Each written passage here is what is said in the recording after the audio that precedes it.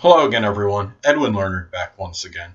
In this YouTube astrological segment, I'm going to be talking about the transit Sun in Aries.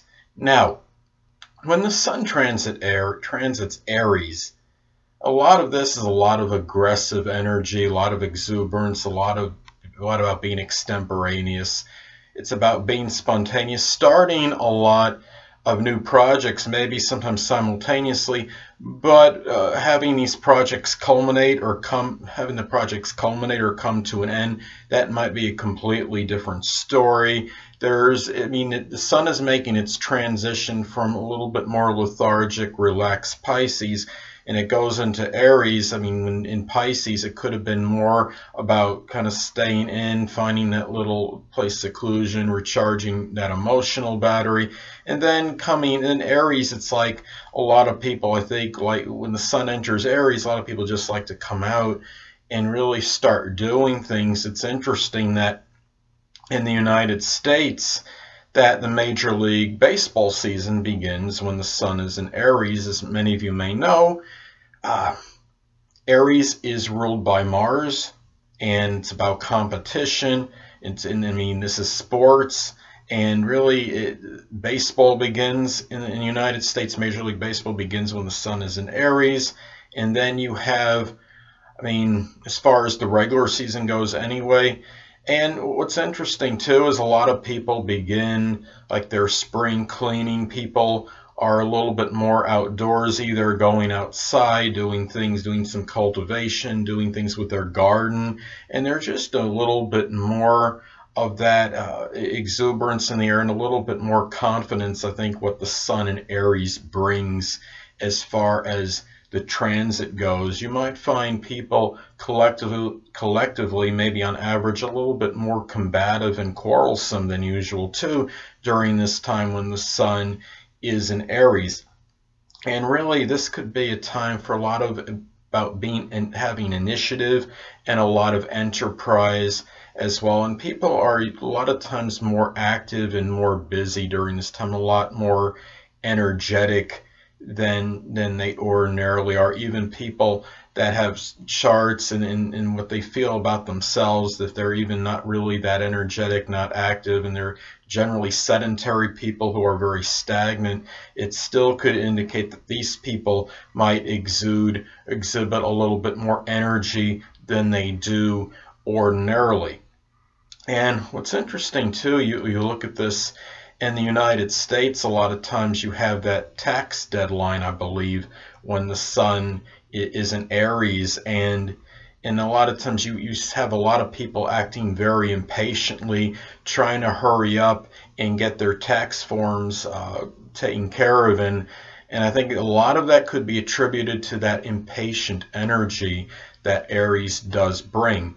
And people during this time, they're more apt to speak their mind, be more outspoken. The Sun can be about really that focus and that concentration of energy, and a lot of that could be very Aries-like, very combative, very competitive, and really a lot more assertive. And this is a type of energy where people will speak up a lot more than they ordinarily would. And Aries is also about courage. This is a time where you might see people, even the more passive, docile people, are more apt to intervene or try to stop some kind of argument or fight brewing than they ordinarily would. This is a lot about that Aries energy, and a lot of times, at least, I know a lot of when Easter starts, a lot of times the Sun is in Aries during this time, and you have this Easter egg hunting. You have a lot of activity connected with Easter. You have people giving out all this candy and doing a lot of Easter activities. There's just a lot more activity during that time as far as that holiday goes.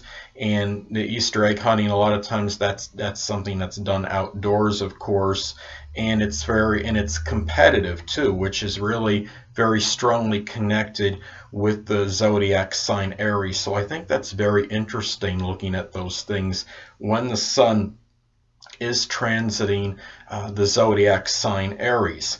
Well, anyway, it's also important to look at the house that the Sun in Aries transits during this time, because this could impact the transit for you personally. Now, let's say that the transiting Sun in Aries is in your third house. Well, that might be a lot of concentration of power and energy on starting and embarking on a lot of projects connected with communications, perhaps with siblings, and even more activity and energy being used with neighbors as well. Now, let's say that the transiting Sun in Aries is making a conjunction to your natal Sun. Well, this might be a time where you might feel very revitalized and invigorated, but being in Aries, that could only add to the abundance of energy and in starting perhaps many new projects.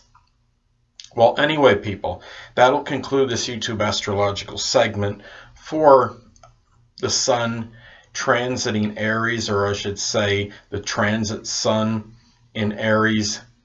And stay tuned next time, where I'll be talking about the transit Sun in Taurus.